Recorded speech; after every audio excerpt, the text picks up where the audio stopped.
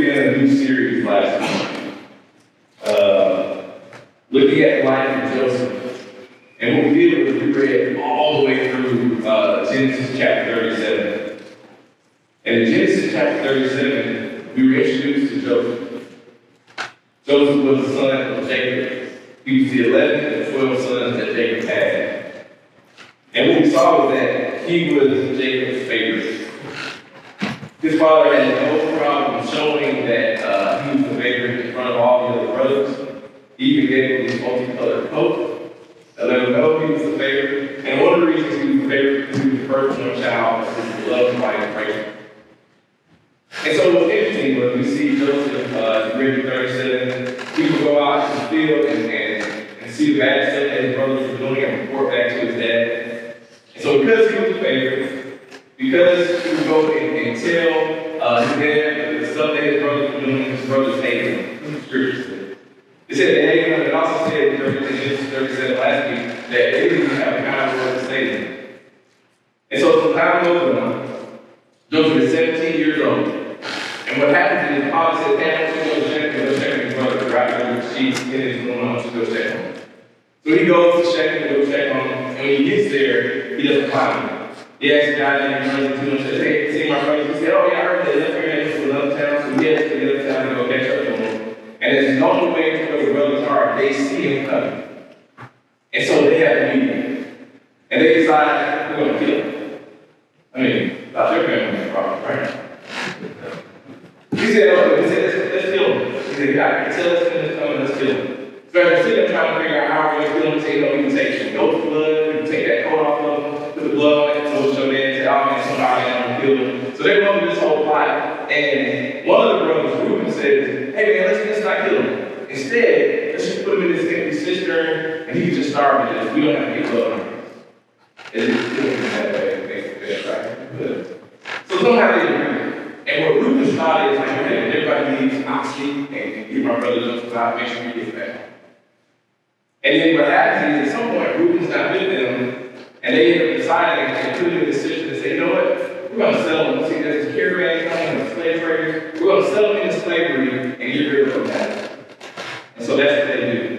Reuben comes back later, finds out that Joseph's not there. He rips his clothes because that's kind of what they do when they get mad instead of just yelling or something. So he finds out that he's not there. He's sold into slavery. And when we last saw him at the end of chapter 7, what it said was he was sold into slavery in Egypt to Potiphar. It says Potiphar is an officer of Pharaoh and the captain of the guards. And so before we jump into chapter 39 today, we'll look at chapter 39 today. Before we jump to chapter 39 today, there's something that we see here, even at the end of the chapter, even with everything that's been done on him, that I think could pertain to us. See, part of the reason we're studying this and looking at his story is looking at what are the principles, what are some lessons and nuggets that we can learn from his life and apply our life. Okay? And so, there's something we see here that I think is fascinating. So it says, again, so partial spoiler alert, we don't know the story goes, I won't tell everything. Okay. Things end up working out in the end for Joseph's vision. I'll just say that, okay? Things end up working out. Okay? I couldn't read it, don't worry. But, for things to work out for him, there are two pivotal things that have to happen to Joseph. Two pivotal things. One is he needs to end up in Egypt. And the second is he needs to be close to Pharaoh. Okay? Just check it out. He needs to end up in Egypt, and he needs to be close to Pharaoh. And what we saw in that very last verse was that he sold to Potiphar, and it said that Potiphar was in Egypt, and he was an officer of Pharaoh. He was like a captain of the guards. And that reminded me of two things I want to share with you before we kind of get to back into the word today. The first one is this. Sometimes trouble ends up being the transportation you use to carry us to our destiny. Think about that for a second. He got into trouble not because he did anything wrong. Actually, because he plotted against him, right? His own brother, which, that's a whole other. Everything that wrong here, right? That's a whole other story. But within his family, the dysfunction and everything else, he faced trouble, and that very trouble ended up being the thing that carried him towards his destiny. And what's interesting was while it was going on, he had no clue that this happened. He didn't realize the trouble was pushing him toward where God was taking him. First thing. The second thing is a scripture that you can turn to with me real quick is in John chapter 16, verse 33. John chapter 16, verse 33 is kind of a familiar scripture. And I'll read it here from the New Living Translation. You can follow along with the New King James Version. This is Jesus speaking here. And I bring this up because, again, as we're trying to carry this back to our own lives, I think it's important for us to be able to have some context here. So Jesus is speaking, and this is the thing that Jesus said to them right here in verse 33. He says, "I've told you all this so that you may have peace with me. Here on earth you will have many trials and sorrows." Some translations say trouble, some say tribulation. Right? He said, but take heart, or some translations say, but have courage, because I have overcome the world. So what is he saying? Jesus said, you're going to have trouble. Everybody say trouble. Let's say it again, say trouble. He said, in this life, you will have trouble. So I'm not talking about barbecue, just like I said, I guarantee it, right? Oh, that's wrong. Everybody else is like, dude, good. Okay. He said, I'm promising you, you're going to face trouble. What we see Joseph facing here is trouble. It's tribulation, it's trials, it's sorrow. He said, you're going to experience that on this journey called life, and that's exactly what we see Joseph facing in this story. And so he promises us that, and then he also tells us to have courage in facing these things. He says, have courage in facing these things because despite what you go through, you have peace in me. You have peace in me. So times might be difficult, but you can have peace in me. I want you to continue to go through. And here's the thing I want to make. Just kind of the point here. Some people will look at this and say, man, God's not the author of the trouble that we face. I say. God's not the author of the trouble that we face. And I know this could be a different concept for us to reconcile, right? Because here's the question that I've heard people ask hundreds of times. They say, well, if God is all knowing, Pastor, then why does he allow these trials, trouble, and suffering to happen? Right? Why does he allow this stuff to happen? Again, and if I tell you that, hey, we live in this fallen world, we live in a place that things exist. But one thing that I hope we see from Joseph's story is this. Although God doesn't cause us difficulties to face, right? God's not the author of confusion, he's not the author of all those things. He uses the Joseph's benefit. Right? He uses the Joseph's benefit, and similarly, I believe God will use what we go through, even when there's storms and sorrow that we experience for our good. That somehow the good can be worked from the things that we experience. And I know that sounds all great and good, and I'll show you some scripture on that here in a moment, but I want us to start there at the starting point, and then we're going to now turn all the way back to Genesis 39, because we're going to look at this particular storm and trial and trouble that Joseph is going to face in this period of his life. So all the way back to Genesis, at the very beginning, Genesis chapter 39, and we're going to read starting at verse 1. Genesis 39, starting at verse 1.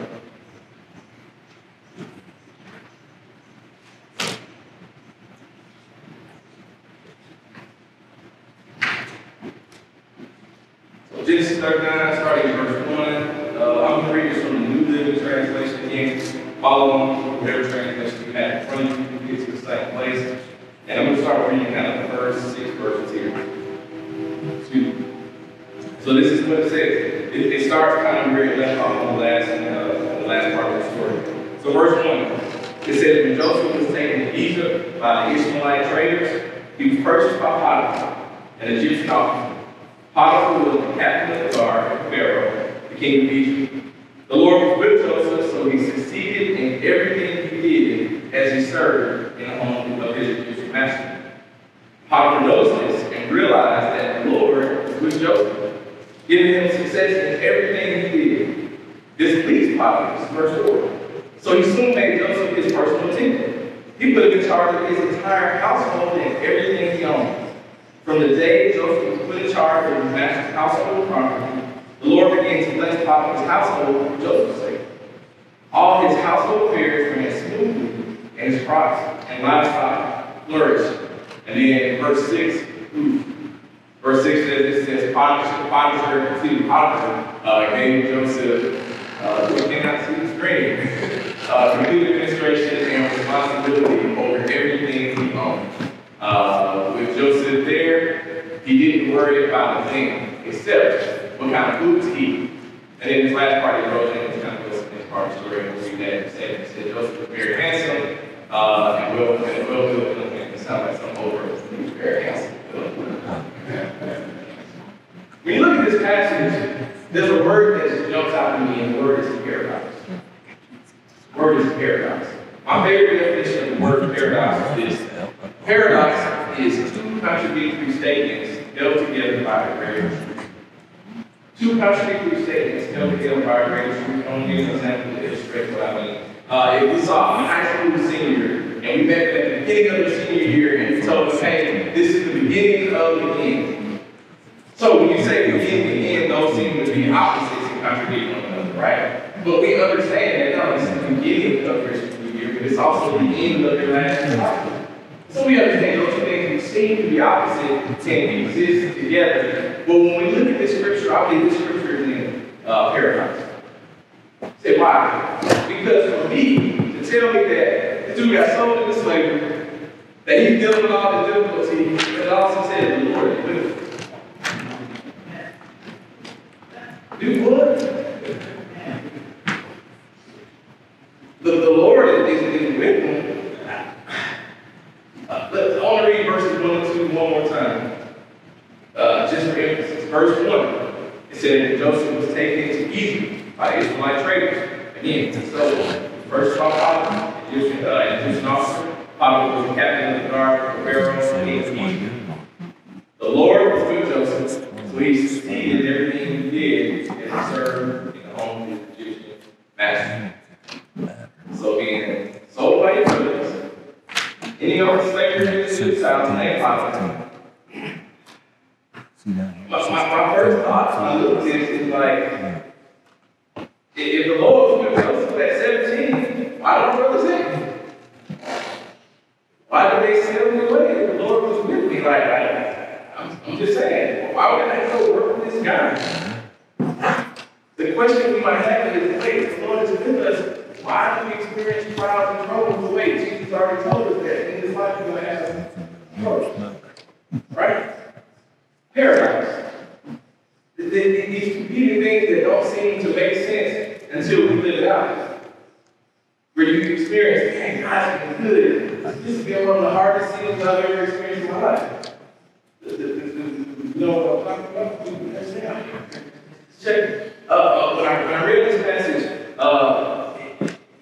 the thought we might have is that, okay, we think that having the Lord with us will move us from everything, right? Will move us from having trial, will move us from having trouble. But it seems that we can succeed in the face of storms, in the face of trouble, because we have the Lord with us. And then it reminded me immediately of this other verse. So I want to show you one more scripture. Let's go to Psalm 37. I'll wait for it. Psalm 37, verse 23. Because when I thought about this idea of God being with us, there's a scripture here that just, doesn't 23 to 24. So Psalm 37, 23 to 24. Again, I'm reading the New Living Translation. Psalm 37, verse 23 to 24. To be your experience. It says, the Lord directs the steps of the godly. He delights in every detail of their lives. It says, though they stumble, they will never fall, the Lord holds them by the hand. The part they got me. So the first part, right? The Lord directs the steps of the godly. So we look at it like Proverbs 16:9, right? The Lord directs our steps. We get that part. But the fact that He can delight in every detail of our lives is a challenge, and so in slavery. Right? He broke for the man in the city every night. Hey, I can pay you. It's not. It's a challenge, right? It is a struggle when I see this. And what I wonder is a couple things. One, how does God take delight in every detail of my story when I know? There's some parts of my story that I don't know ever speak of again. I wouldn't even have to back that. I did. The second part is what I wonder is, does God take delight in every detail? Because in spite of the situation we face, God is going to work through it. It's almost like I heard someone say once that to get a happy ending, you got to have a hellacious or a bumpy middle. You know, you got to have difficulty that happens in the middle before you get to the end. So can you delight in the details of the middle, because that's what makes the end so much sweeter. Let's go one more verse. Let's go to Romans 8:28. This is a good old good favorite church verse here.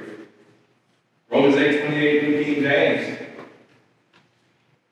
If you've been in church for a while, when you grew up, the real Baptists, like we used to, they get challenged.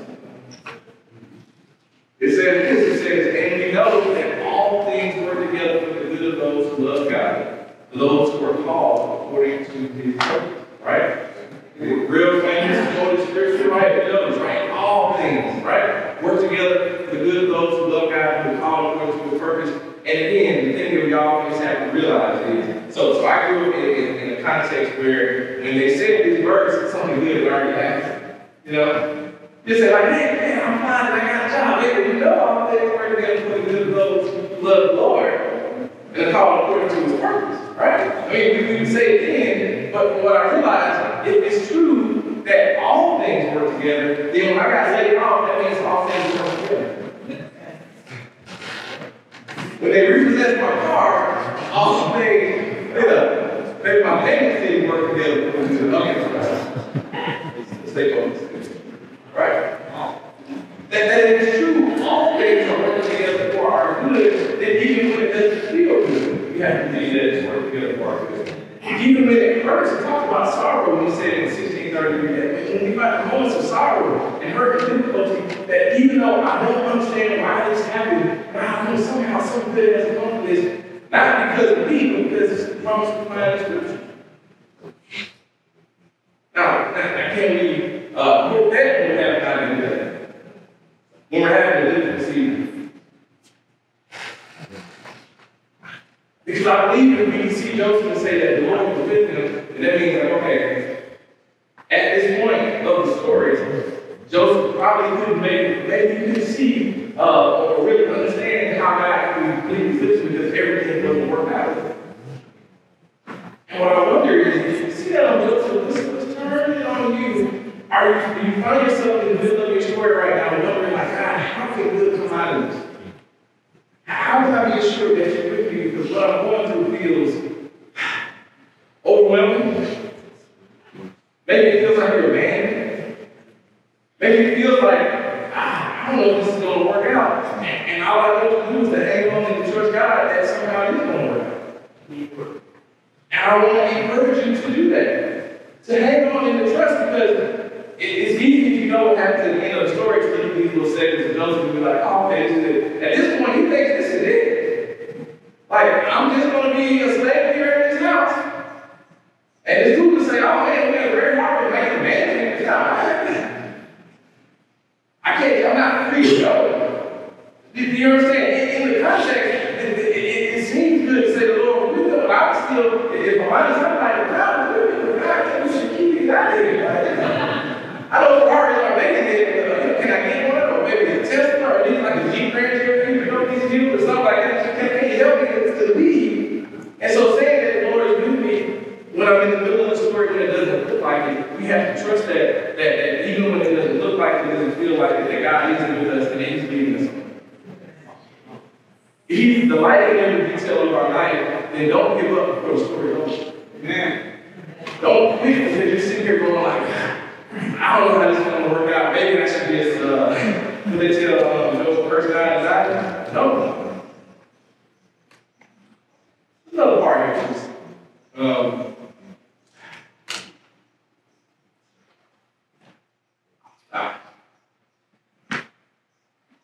When we look at, go back to verse 2 for me, all right? So I'm going back to Genesis. All right. I jump around and I'll show you this.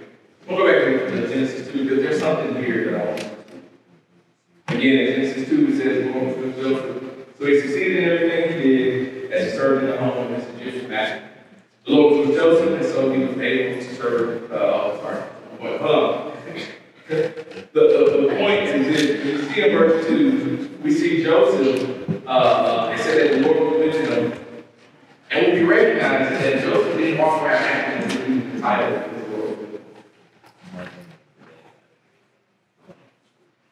He didn't walk around like some privileged, spooky jerk. Because he said, God's going to put all of my messiness and my unfaithfulness. Right? You know, right? He just said to God, I'm walking around like the Lord's with me, so I don't have to deal with it. Oh, man. Right? The Lord was with Joseph, so he was able to serve with excellence, even though he faced a difficult circumstance. He served with excellence. It says in the verse, it says he served in the home. It said that he served in the home. So he served in excellence, even though things weren't great. Even though it said that maybe not in circumstance, he still served with excellence. And so here's the question. Now, if the Lord is with you, are you serving with excellence in spite of the circumstances you're facing?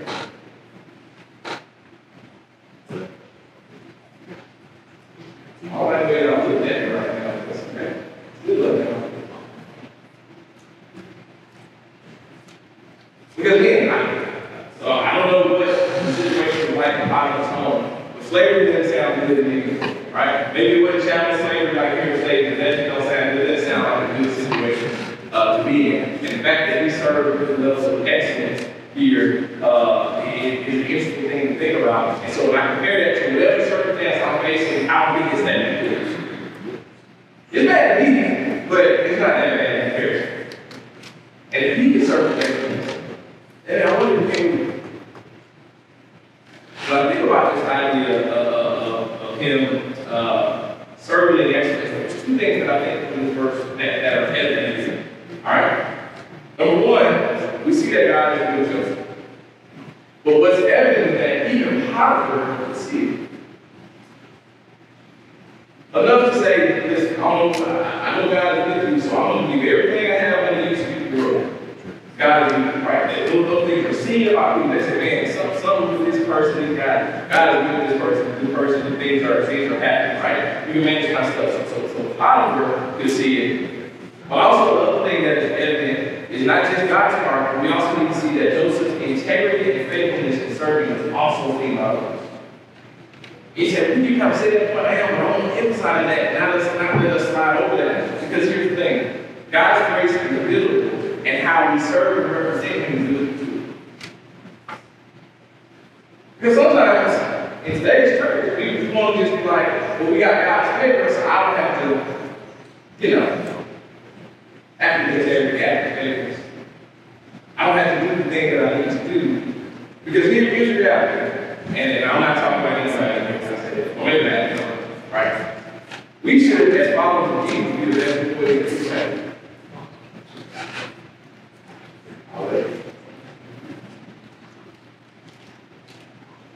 We should, right? We should be the most faithful people.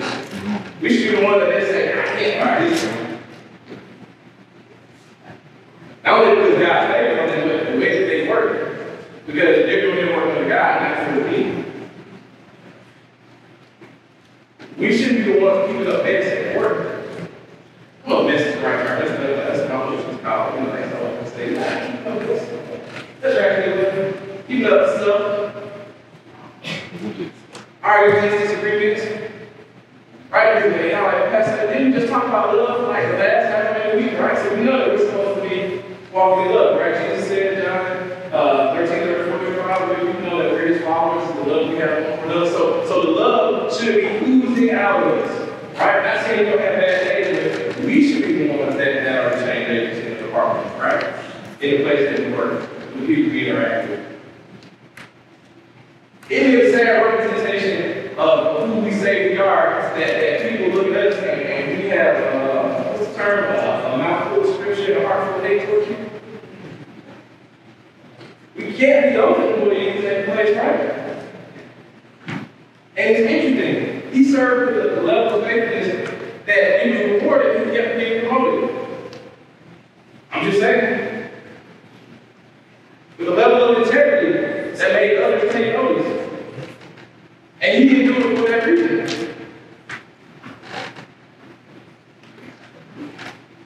I look at those kind of eyes, like, all right.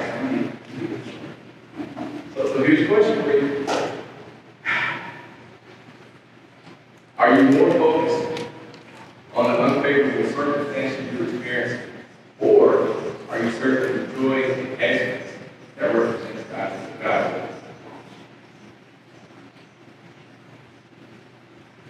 Now, when I ask this question, this applies to all of us, me included. This is one of those, man, Pastor, don't Pastor, this Holy Spirit, I don't need it. This is the question. This is the bar. How can we be a better representative of Him where we're serving, where we're working? I'm thinking about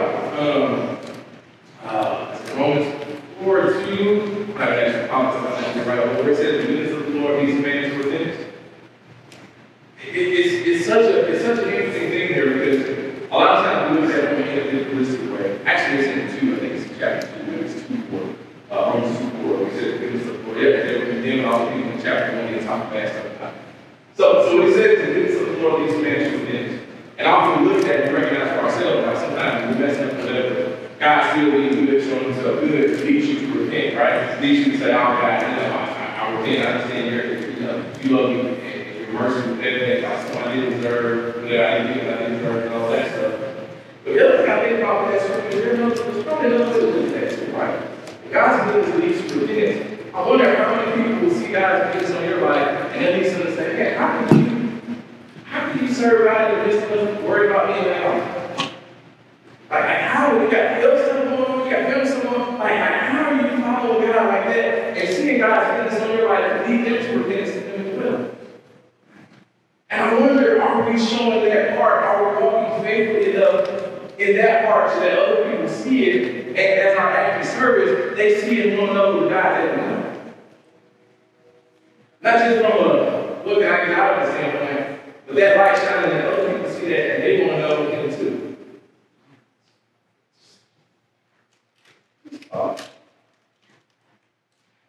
When we look at Joseph's life, and I heard this once, I thought it was so good. Joseph's life, it really proves the lesson that is taught by the sponge. This guy really, I said, sponge, you watch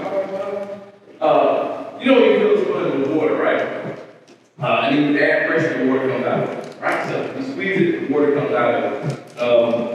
Joseph was so full of God's presence that when life squeezed him, evidence of his dedication to God oozed out. He became a successful man. And so I say that to ask you a question: what comes out of you when life squeezes you? When you're under pressure, when you find yourself feeling like, I don't know how much of this I can take, that which is him that's on the inside come out, or is it that other stuff? So I said, that's scripture that says, out of the abundance of the heart, mouth speaks. You know what I'm saying? Right? So what's in there? Oh, out of there. Say, Pastor, I don't know where that came from. Turn back to Genesis chapter 39. So I'm going to pick back up in verse 6, and I'm going to read to the end and see what else happened in the rest of the story. Genesis 6, we're going to read all the way down to 23 here. So again, Joseph there in the house. Right? Verse 5. This is what happens. So Potiphar gave Joseph complete administrative responsibility over everything he owned. When Joseph there, he didn't worry about the thing except what kind of food he eat. Joseph was very handsome and well-built young man. And Potiphar's wife soon began to look at him lustfully. Come sleep with me, she demanded. Joseph refused. Look, he told her, my master trusts me with everything in his entire household. No one here can more authority than I do. He has held back nothing from me except you, because you're your wife. How could I do such a wicked thing? It would be a great sin against God. Verse 10. She kept putting pressure on Joseph day after day. He refused to sleep with her and kept out of her way as much as possible. One day, however,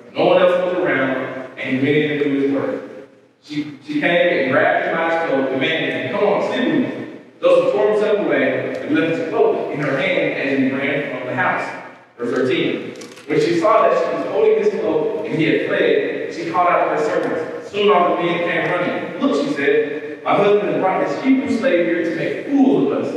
He came into my room to rape me, but I screamed. When he heard me scream, he ran outside and got away, but he left his cloak behind him. She kept the cloak until her husband came home, and then she told him her story. That Hebrew slave who brought into our house tried to come in and fool around with me, and she said, but when I screamed, he ran outside, leaving the cloak with me. Verse 19. Potiphar was furious when he heard his wife's story about how Joseph had treated her. So he took Joseph and threw him into a prison, where the king's prisoners were held. And there he remained. But the Lord was with Joseph in the prison and showed him his faithful love. And the Lord made Joseph a favorite with the prison warden. Before long, the warden put Joseph in charge of all the other prisoners and over everything that happened in the prison. The warden had no more words until Joseph took care of everything. The Lord was with him and caused everything he did to succeed. Again, paradox. Lord, we want to be in jail. Oh, God. When I think about Potiphar's wife, I find it so interesting here that things are going pretty good. It seems like temptation and opposition often comes along and try to knock you off course, right? I love the fact I dream actually switched up. You go back to verse number 8 and 9 real quick before we just read it one time. Verses 8 and 9. What I love about verse 8 and 9 says, when he refused, but Joseph refused, look, he told her, my master entrusts me with everything in his entire household. He said, no one here has more authority than I do. He's held back nothing from me except you because it's right. And how can I do such a wicked thing? And you would think he would say, how can I do this against my master? But what he says is, it would be a great sin against God. It would be a great sin against God. And I love that he doesn't get reference to Potiphar, but he speaks with accountability to God. He speaks with accountability to God. And that's what we really work for. Right? Did you? I was to the point, can you pull up a verse for me? I'm making a good on our back here today. Go to Colossians 3:25. Go to Colossians 3:25. Oh, sorry, 3:23. 3:23. Just here. Colossians 3:23. Look at this. Colossians 3:23. New Living Translation. Look at what it says. Because some people might say, well, that's just no in the past, easy of God. Colossians tells us. It says, work diligently at whatever you do, as though you were working for the Lord rather than for people.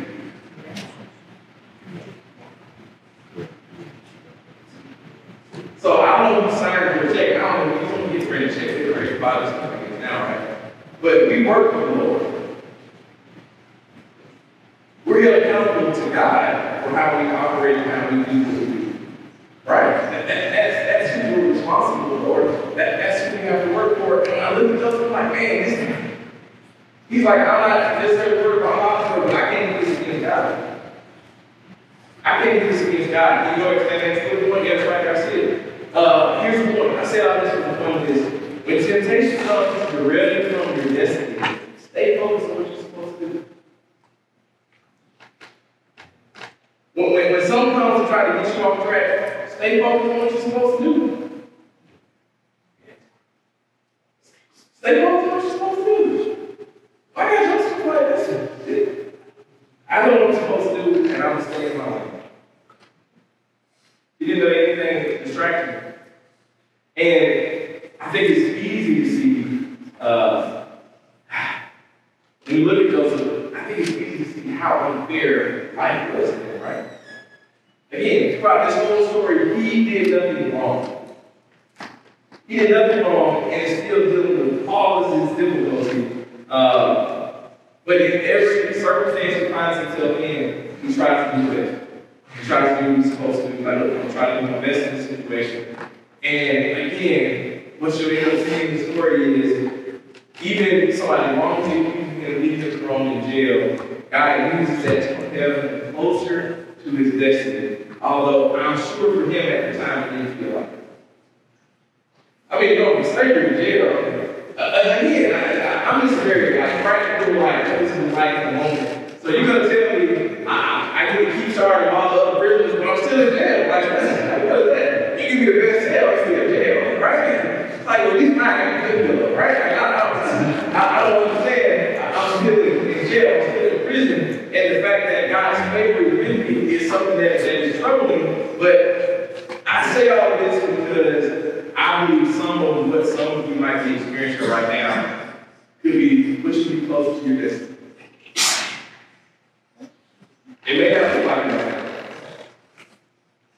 That's what I think about the end of the story that we know going to happen. In this moment where this lady lies on him, he's like, I didn't do it. They just throw him, don't pass go to straight jail. Lock him up. It probably didn't feel like, oh, I'm on my way to what God's probably do. It feels like, what did I do? And maybe you feel like that. Maybe right now, this moment, you feel like, God, what do I do to deserve this? God, what am I doing with all these crazy people? God, why am I in this situation right now? And I hope by looking at Joseph's story that you remember and you find yourself in a situation where you're dealing with adversity, you're dealing with difficulties, you're dealing with challenges, you're dealing with not being treated fairly or even being falsely accused of something you did not do. I want you to look at the opposition that's coming against you. Look at the circumstances that are trying to get you off course, and remember that if you are a follower of God is with you. Scripture tells us repeatedly that God's not going to leave you nor forsake you. And I know that sounds good in Sunday school, right? That's like something that we say, but I want you to take off those pages, and you have to be able to believe that it's true to your life. We have to walk in the confidence that God is with us, even though, like we read, some circumstances might not be good, at the end it's all going to end up good. Don't let the difficulties, don't let the stumbling blocks cause you to quit and give up. I'm convinced that the enemy cannot stop you, but he tries to get you to stop yourself. Tries to get you to quit. Tries to get you to just let go. But will you keep pushing? But will you keep going?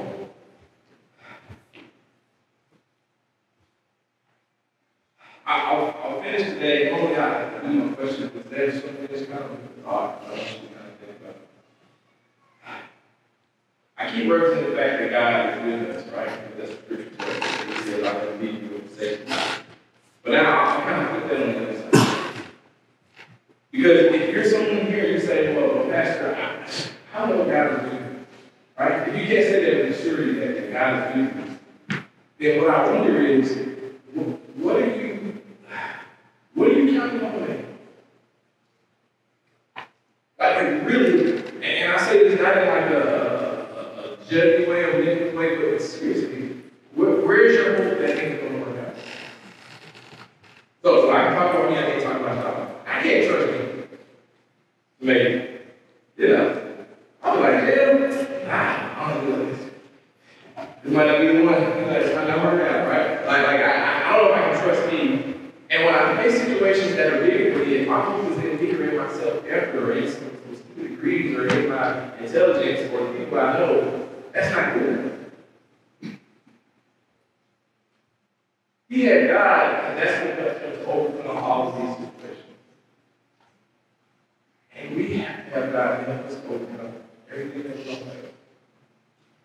I know there's more twists and turns to the story and we talk about that in the week, but as a stopping point, and I guess we will start point here today, is really asking you that question: do you have God? Do you know that I have God with me? Because if you don't know that you have God with you, you can do all the right things and still live your lifestyle. You can achieve all the quote-unquote success in the world and still feel it inside. You can go on this journey and feel like you're fighting a losing battle because there's something that's not on the other side of the feeling. As you continue to take this journey called life, you don't have to go, you're hitting these things, you're achieving these things, and you might get impressed with people, but you know there's something missing. And so I give you an opportunity to make those decisions. If you're here, you've never made Jesus your life. Here's what we believe. We believe that Jesus really did die on the cross. That he really walked this earth. And that when he died on the cross, he did it as a sacrifice for us. Not because we live physically, because what needs to take place to atone for all those things. And so all the bad stuff we would do, right? Not just in the past, but our past, present, and future sins. Jesus died on the cross at one time for life.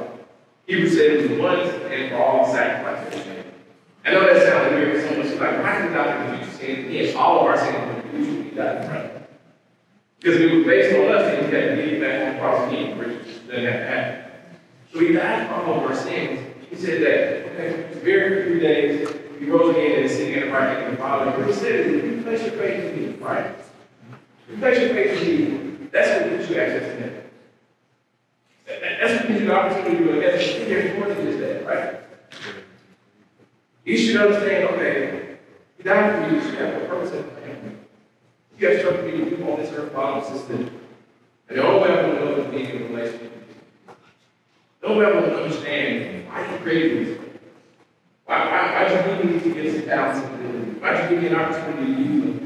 Because there was something you had planned for me before you started this. And you had to make that decision. You have to make that decision. When I ask that question, it's not about church. It's not about religion. It's about you. One, settling your future. Also make a decision to have a relationship with the person you're married. God's not some mystical thing out there. He wants to have an intimate, fellowship relationship with you. So you have to make that decision. If you, again, another thing we talk about a lot is social media and this, and there's many ways to God and all this other stuff. Jesus said, I'm going to put you in the Word. You have to believe in Me. So I'm going to stick with this. The thing is, we have to make that shit for Christ. So we don't stand, we have our prayer house come down, but you never make that decision. You can't say, hey, I'm going to die in the next 2 years. And I know I'm going to die with God. I'm going to ask you, make that decision. If you make that decision, even if I never see you again, I will see you again. But it's a decision every single one of us has to make for ourselves. The second thing like that is just not giving dedication. Dedication for those who say, well, if Pastor, I made a decision to place my faith in you. I my life with you, but honestly, where I am right now, I don't have to live the life that I should live, right? Maybe there's impossible, maybe there's trauma, there's bad decisions, drugs, sex, all types of stuff. He said, man, I just feel like it's out here. But the good news is that God has never come to die alone. And what He says is, in spite of all of that stuff, I still love you. Repent, let's keep going. Too often when we find ourselves in that position, we feel like we're stuck. And we have to deal with the consequences of our choices and actions. That's foolish. How it goes. There's something on the other side of that we don't spend our life feeling like, oh man, I messed up and I can't go beyond this. I'll use an analogy of GPS driving the car. Little GPS will say, hey, go forward 2 miles. And because you're driving the car, you can take a big turn, you can take a detour. The GPS said, go forward 2 miles. And no matter where you go, the GPS will simply recalculate based on where you are now. It's still a short course to get you where you need to be. I think that's what God does with us. So if you say, man, I love to dedicate to God, I love prayer, dedication with you. Third is I need prayer. You need prayer for anything. There's nothing too small, there's nothing too large. We're a church who believes and knows that prayer works. So don't be in this place saying, man, I need prayer. I only pray for this is my question. Yeah. Last Sunday, God's called to be part of this church. Here's what you need to know. No matter who's up there on Sunday, Wednesday, classes, all this other stuff, we try to teach the Word of God in a simple and uncomplicated way so you can understand it and then go with it. Second, we want to go visit our community so we can justify ourselves to become a Third, we are a church family with different stories, different backgrounds, different ages. God has sent us here together to come to make a difference and to use to bring our gifts and talents to make an impact in this church and beyond these four walls into this community. And so you're like, man, I love to be a part of that. We would love to have you. So there's 4 things. You need to be saved. You need to be dedicated. You need prayer. Anything that God's calling you to be a part of this church. We would love to have you. So I'm asking you to do me a favor. If you are able to, can you stand right where you are? I'm asking my prayer council to come down and get in position. And so we're going to sing with these folks. And as we are singing, if you respond to one of those 4 things, I'm going to ask you to come down and talk to one of our prayer council.